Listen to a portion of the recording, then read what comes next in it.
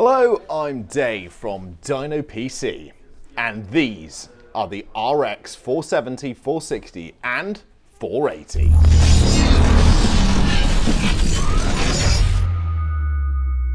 So, we're not going to bore you with most of the dribble-drabble that we normally say on here. No, today we're going to get straight into the benchmarks right after we've told you the specs of these bad boys. Here we have the XFX RX 460. Here we have the 470, also from XFX, and here we have the 480.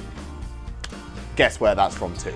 So going over the price of these bad boys, first things first, we have the 8GB RX480 at $239 or £220 UK, the RX470 at $179 or £170 in the UK, and the RX460, which comes in at $129 or for the 4GB version, or $99 if you've got the 2GB version, which is what we've got here, which is £99 or £135. And of course, we have benchmarked them, which we'll be showing in a second. Loads of graphs. We've actually done 6 benchmarks this time, and we benchmarked it inside this thing. This is our prototype of the GS6 gaming system, a kind of low-end VR, high 1080p performance gaming system for under £700. We haven't released it to the general public yet because we're still working out what we're going to put inside it, but at the moment we have a 240GB SSD, an Intel i3 6100, an FSP 500 watt power supply, standard Intel cooler, and a case which we might talk about soon, but we might not be using this case, so there's kind of no point talking about it. But anyway, that was our test rig for this. Oh, and 8GB of RAM, I guess. Anyway, that was our test rig for this particular set of tests, and we thought, well, as these are kind of budget cards, why shouldn't we use a budget PC rather than our normal i7 testing system?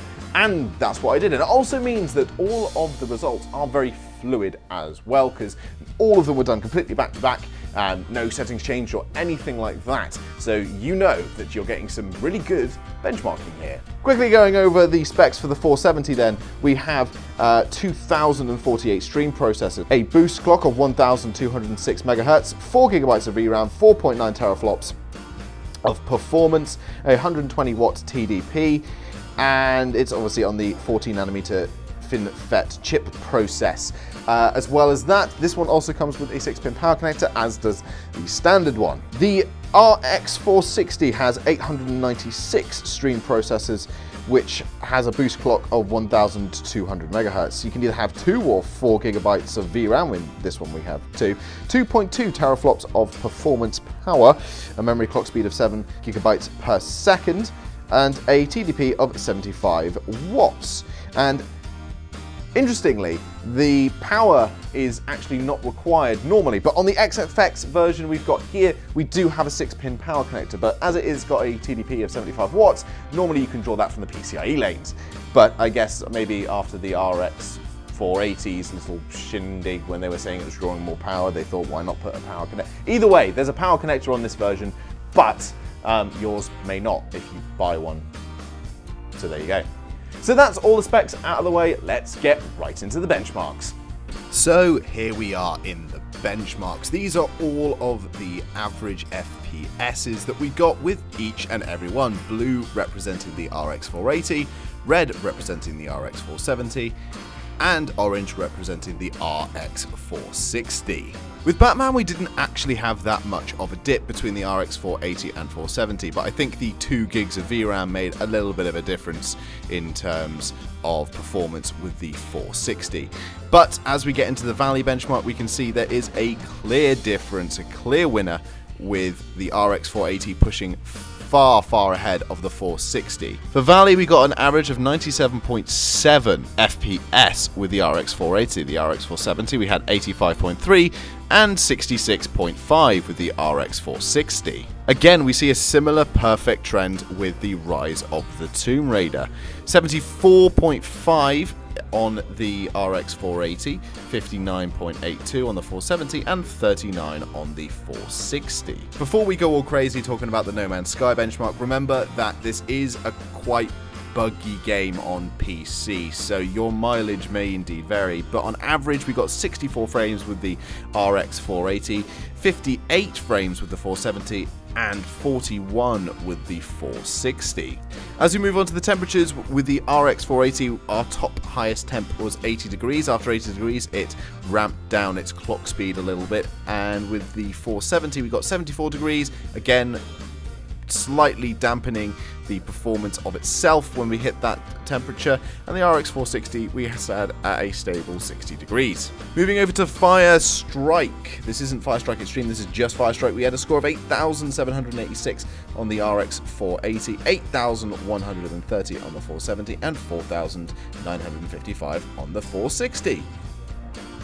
Back to the studio. Okay, so in most of those tests we can indeed see that the RX480 obviously comes out as king, but not falling too far behind is the 470. It's the 460 that's the big downgrade there, but it does cost a lot less. For the 2GB version at £99, it is certainly, to me anyway, a particularly good bargain.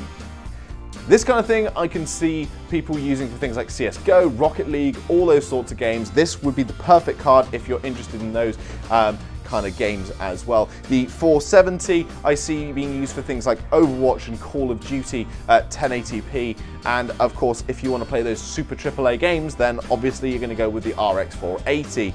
Personally, if I was going for those AAA games, I would actually go with the 4GB version and maybe save myself 20 quid, but we've got the 8GB version, that's all we got here, so that's what we had to test. Thank you very much guys for watching. If you enjoyed the video, then please smash that like button as it helps us out a lot. Last time I did one of these, we actually got a fairly balanced like to dislike ratio, so maybe this time, help us out. Smash that button if you enjoyed the video and want to see more versus. If you didn't enjoy the video, then make sure you leave a dislike, but please let us know why you disliked it in the comment section below, as that helps us improve our videos vastly. And finally, if you want to enter the cosplay competition, or indeed vote on the cosplay competition, the voting starts in a few weeks' time, I believe, then, and earn yourself some awesome prizes, then there is a link in the description for that as well, for you to get yourself either a PC or some goodies like Razer headphones or like keyboards, mice mats, all sorts of stuff. So make sure you go and check that out. And we'll see you guys next time. Thank you very much for watching. Bye-bye. What's your name? My name's Lewis. What's your game name? My gaming name? Yeah. I am the Hungry Hungarian. It's just like, we work out together. Look, I've lost weight. See, look at that. Yeah, he's like lost loads of weight. He like used to be a fat bastard. Like yeah, I used to be so obese that was just smaller than me. Yeah. Basically. Yeah, and then now I am the obese one. And so now I am losing the weight. But not this morning. He's trying to keep up. I am trying to keep up. I'm failing.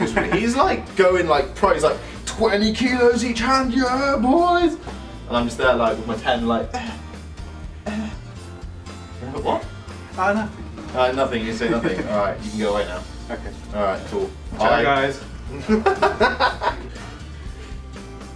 Stop looking at me, Carlos. An FSP 500 watt power support. Carlos, stop it.